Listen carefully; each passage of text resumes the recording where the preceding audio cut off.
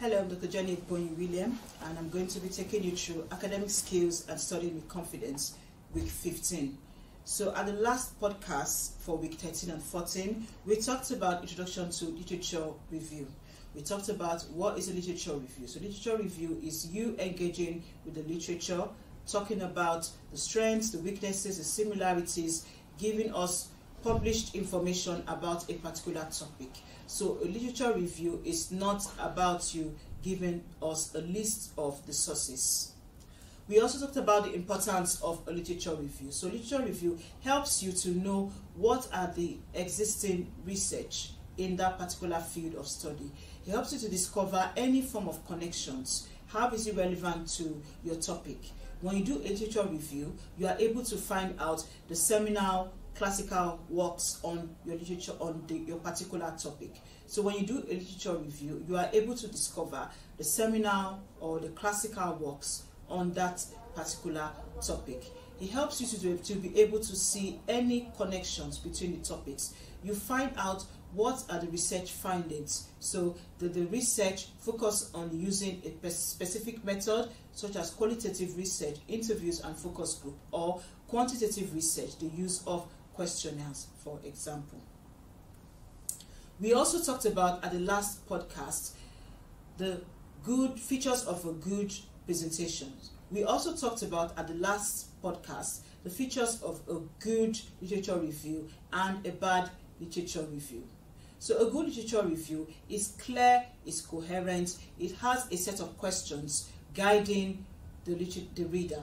So a good literature review is clear, it is coherent, it has a set of questions guiding the reader. It flows logically. But a bad literature review, it moves from topic to topic without any clear focus. A good literature review has references, so it follows the university style guidelines. It is written in the third person, not in the first person. So there is no use of I in a good literature review. A poor literature review, on the other hand, you have instances whereby the writer refers to first person using I.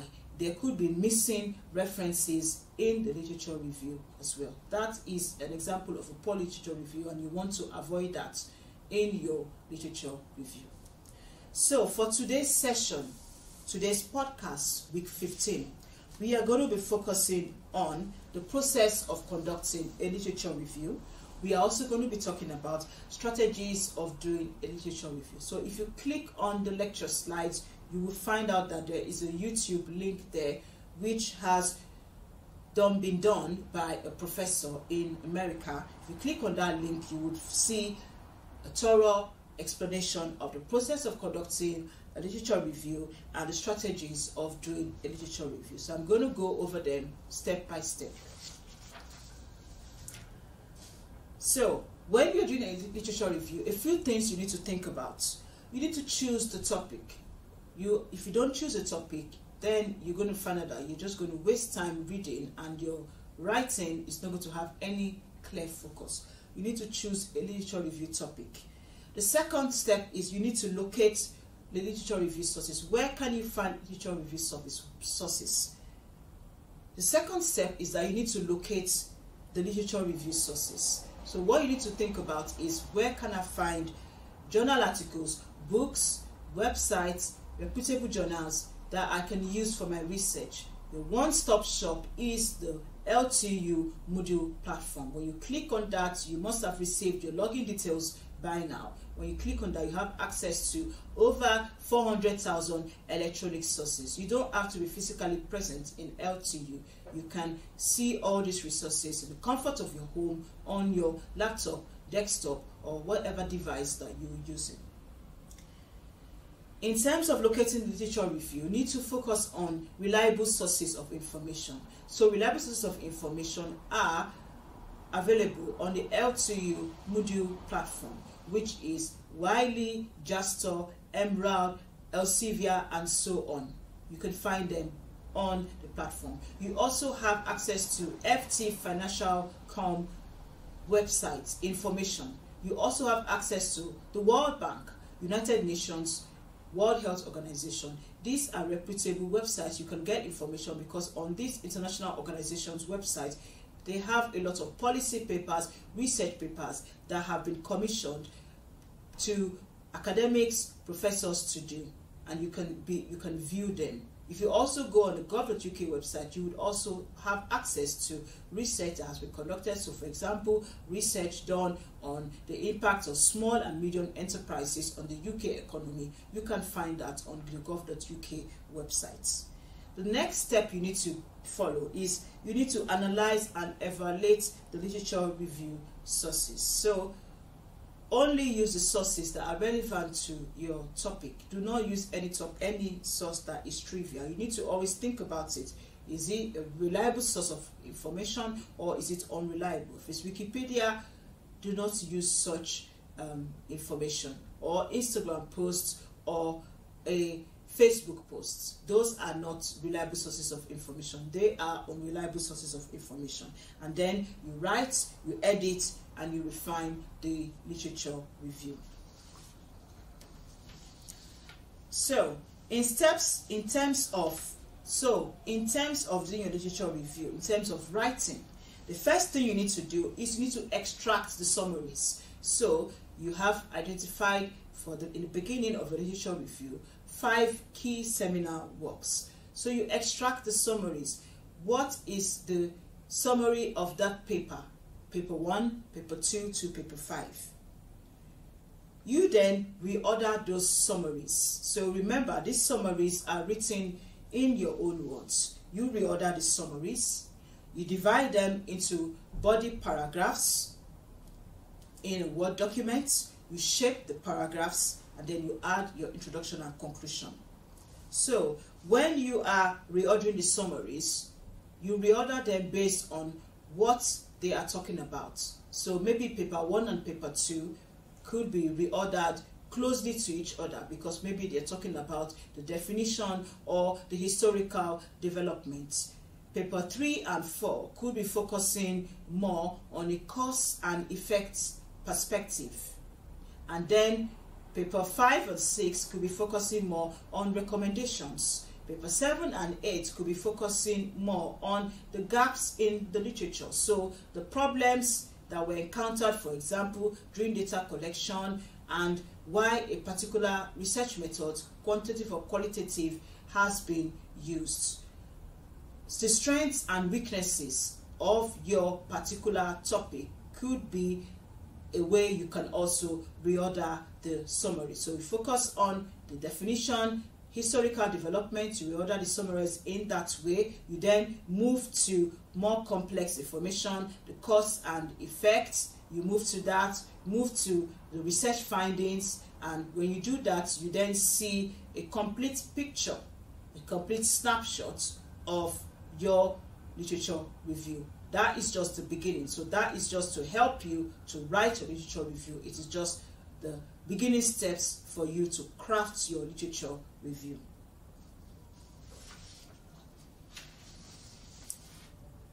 The literature review provides a high-level summary of the literature in the field related to your particular topic.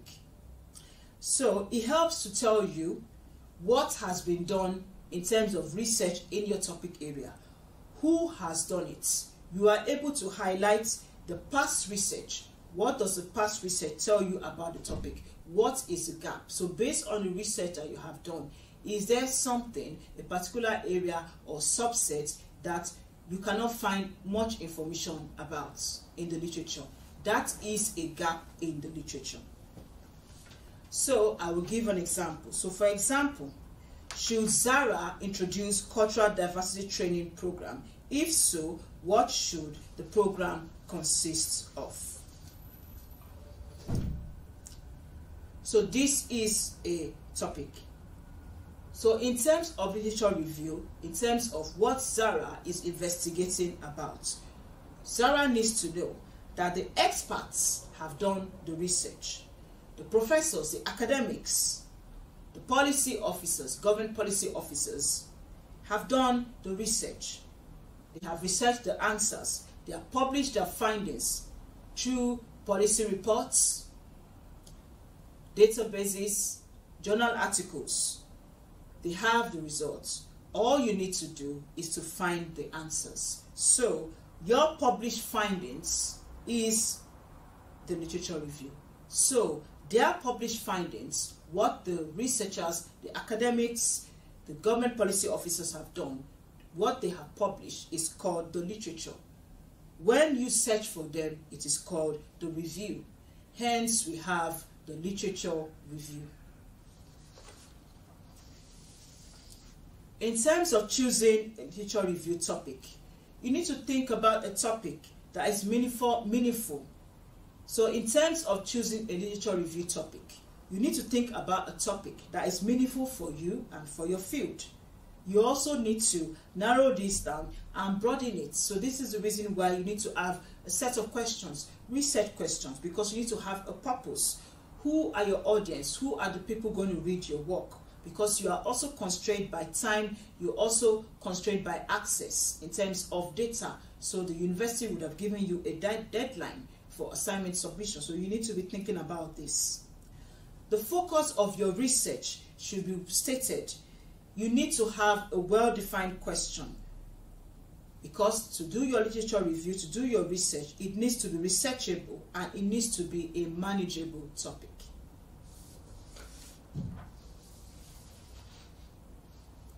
In terms of locating the literature review sources, you need to find out what are the key terms, the keywords that you need to use. You need to develop a search strategy, because otherwise, if you just type in your full topic into Jastor or Wiley, you can have over 100,000 of journal articles, and it is not possible for you to read all those journal articles. So you need to be creative and use keywords that focus on your topic. So think about your topic.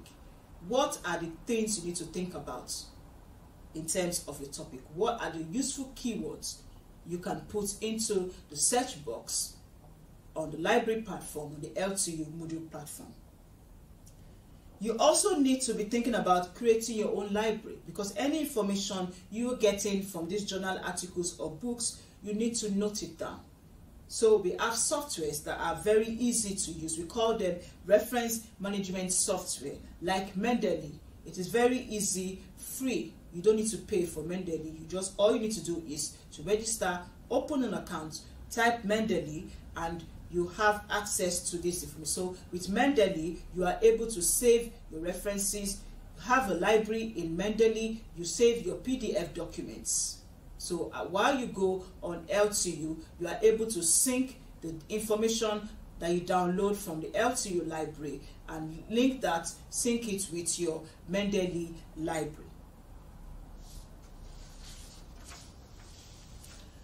So you need to be thinking about analyzing and evaluating literature review sources. So in terms of reading, it is not possible for you to read every single journal article. So this is where you are looking at the literature review sources, thinking about your topic, thinking about your research questions, which are the key papers that will help me to draw more light, answer my research questions. So you need to determine the value of these papers. Which ones need to be included in my review and which ones do I not need to include? So which ones do I remove from the review? When you've had a look at that, you will then be able to document the themes and the issues discussed in all these key papers that are relevant to your research question. Then you can interpret and you can also summarize their content. All of this, you do that within the analyzing and evaluating the literature review sources. All you're doing is you're trying to streamline the sources that are in front of you, and you want to find out which ones should I include in my literature review, which ones are trivial or not relevant. So the ones that are relevant, what are the key themes? How are they addressing my research question? Then what are they saying? Is there any of these studies, for example, that has also been carried out, not just in the UK, but elsewhere? Was there a difference in the findings, a variance in the findings? Has any of this research, for example, led to what we call a change or an influence in the governance policy in the UK. So for example, in terms of corporate governance, we have the Higgs review, the Higgs reports that reviewed the role and effectiveness of non-executive directors in the UK. That report was commissioned by the UK government to academics, professors, to review non-executive directors. What is their role on the board, especially in listed companies, companies listed on the stock exchange or in PLCs? What do non-executive directors do? This report was commissioned by the UK government. Academics did the research, and because of that, that has influenced our corporate governance in the UK. So you then move to the writing, editing, and refining the literature review stage. You need to be able to think about theory. What is the relevant theories in the literature? It should reveal to you a thorough understanding of current knowledge. How does that impact your research question? So the theories that you've read in the different papers, what are the implications? How does that impact your research question? Does it add to it, or do you have further questions, for example? The completion of literature review, it requires editing, revising, refining your work. And here at LTU, we can offer you assessment matrices that can help you to do that. So we move to the structure of literature review. This helps you, starts off with the introduction. In the introduction bits, you write about the purpose of the review, what you want to achieve with this literature review, a brief overview of your topic area, the statement of the problem. What problem are you trying to answer? Remember, you have your research questions. It is important that within the introduction, you identify, you state the literature sources you have used and the key search items you have outlined. So when you are looking for different journal articles or books or other reliable sources of information, you may have excluded some search terms. So when you are looking for literature sources, you are looking for journal articles, websites, you may have excluded some key search terms. This is the time for you to mention and state why you have excluded them or why you have included some key search terms in your literature review. If there are any limits, boundaries, or inclusion or exclusion criteria, this needs to be clearly described in the introduction part. You might need to comment on what you found out in the literature. Was there a depth or a wealth of literature on the topic? Are you focusing on the research done within a particular time frame? You mentioned this in the introduction. Are you excluding research done in developing countries, for example, in Africa? Are you excluding the research done in some parts of Europe? You need to exclude this. You need to mention this in your introduction. So after the introduction, you move to the main body. In the main body, you use terms, phrases such as the report presents and encompasses the findings from the literature. The literature is central to the topic that you are analyzing. Note that in the main body, you are not just telling us about a description of 10 or 20 papers that you have studied. You are reviewing the literature. You are doing what we call critical thinking and critical analysis. You are outlining the similarities, the differences, the weaknesses, the strengths, giving us more information about the topic, the findings within these pieces of work. This is what you are doing in the main body of your literature review. And then you then move to what we call the conclusion. So your conclusion, you are concluding with a summary of the findings. You are telling us what you have already told us in the main body. You are telling us the current knowledge. So your summary must include the current knowledge and also offer a rationale for future research. So based on the topic you have done, you have your research, the review you have done, you have become an expert in this topic. So here, based on what you've done, you are then offering future researchers, future students, telling them, advising them that based on the work you have done, you suggest, you advise that you should conduct further research on this area. The literature is central to the topic and therefore should be analyzed in depth. So in your review, you are talking about the parts of the study, you are also talking about the gaps that you have identified. All of this must flow logically in the study.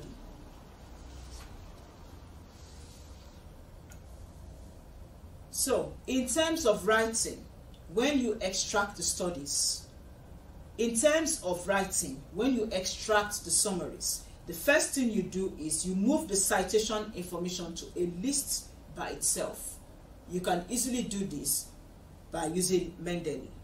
In terms of the summaries, ensure that you keep the author's last names and the dates of publications. This will help you when you are doing your in-text citation according to Harvard referencing style. At this point, you don't need the page numbers because you are summarizing the entire work. If you notice that there is a particular page that has a specific information that you might need to refer to in your literature, you can also save it too and make a note of it within your drafts. The next step that you focus on is you reread and reorder the summaries. You reread the summaries and rearrange them for discussion. Remember, what you are doing now is you are engaging in what we call the building blocks of a literature review. A literature review, you are still building the blocks. So you've read, extracted the summaries from the relevant papers. Now you have brought about the key summary from each paper. You are then rearranging them for a discussion. This could be in an alphabetical order, or this could be in a particular format, in a logical way. So problem, solution, cause and effect, the impact, negative or positive.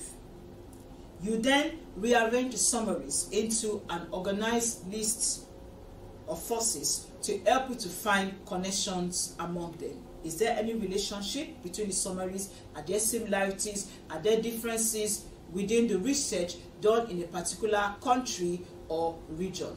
And why is that? The differences, are they because of the research method that was carried out? Maybe there's any difference in terms of research finding for research done with the quantitative research method questionnaire or with the qualitative research. If there is a variance, you make a note of this. Then you move to rereading and reordering the summary. So the first time you try to reorder them, you might not discover or find out all the patterns. But when you reorder them, you reread them, you might find out that the way you rearrange them the second time might be in a better way and might help you to find out more connections between them. And then you divide them into what we call body paragraphs. You then decide which summary should stand alone as a body, which ones should be combined. So for example, if one or two of the summaries are talking about problem, you would want to join them together. The ones talking about solution, you join them together. The ones about cause and effects or historical development, you join them together. And then you then begin to think about how you are going to write about these different summaries. How many paragraphs, how many lines are going to be in the paragraph. So we always recommend that you limit your paragraphs to a reasonable length, which is 10 to 14 lines long. And then you begin to shape the paragraphs. So remember, this is still a draft of your literature review. You begin to think about each paragraph. It requires a topic sentence. So you have rearranged the summaries and you're thinking about a topic sentence to introduce the source or the sources you have discussed about. When you have more than one source in a paragraph, you may want to think about a transition or a thought bridge in order to connect them together.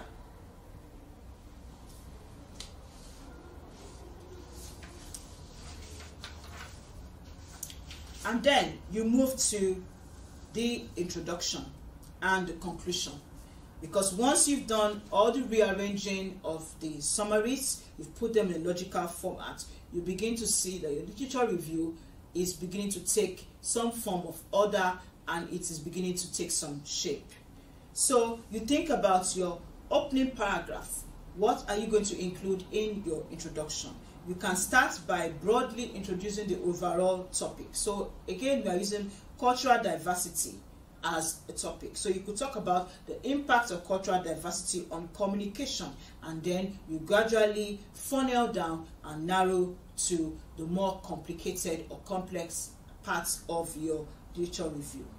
Your introduction signals to the readers. It gives them a signal that they will be reading a literature review.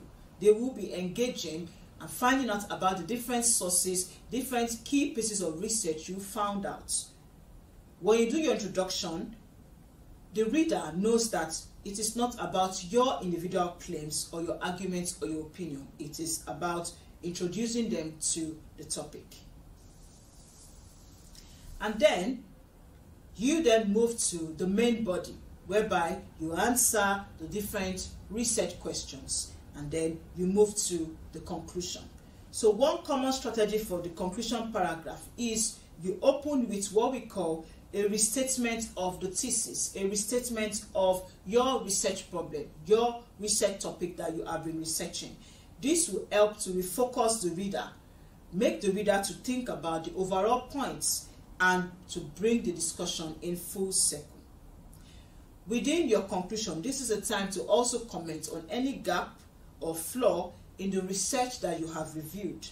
And finally, you will end with any reflections on how the literature review relates to the overall field in which your topic is situated.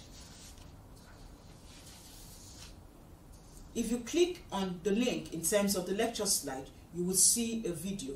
I would encourage you to click on that link and practice. Pick up a few pieces of reliable information, journal articles, and practice extracting the summaries, reordering the summaries in terms of how they are connected to each other, shaping the paragraphs, and then moving to your introduction, the body of your literature review, and your conclusion.